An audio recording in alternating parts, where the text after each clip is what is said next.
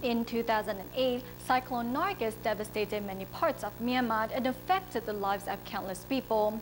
Seeing the suffering of local residents, Master Cheng Yen immediately mobilized TzuChi volunteers from Thailand, Malaysia and Taiwan to conduct international relief work.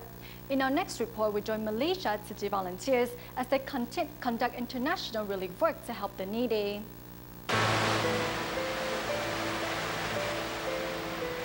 The South Asian tsunami, a painful experience for many. December 26, 2004, the South Asian tsunami devastated many countries in Southeast Asia, including Malaysia's Penang and Kedah.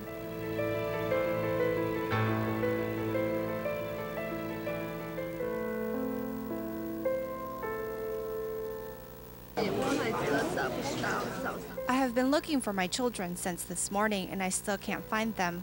They are afraid of the dark. We were about to have a meal when the tsunami hit, and all of a sudden, everything was washed away, including my children. Please ask no more. I don't want to talk about it. Ng Mun King and his wife Tan Po Ju lost 6 family members in the tsunami, including their 3 children.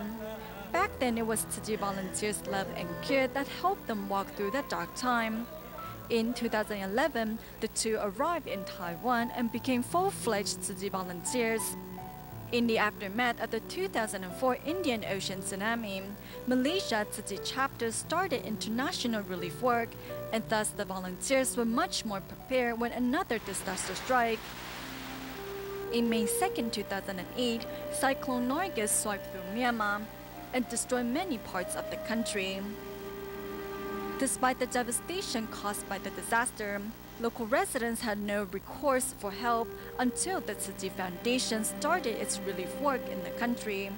这一次的缅甸救灾，动员最多的人，那最大的力量、稳定力量、带动力量、爱的传承力量等等啊，大部分都是在马来西亚。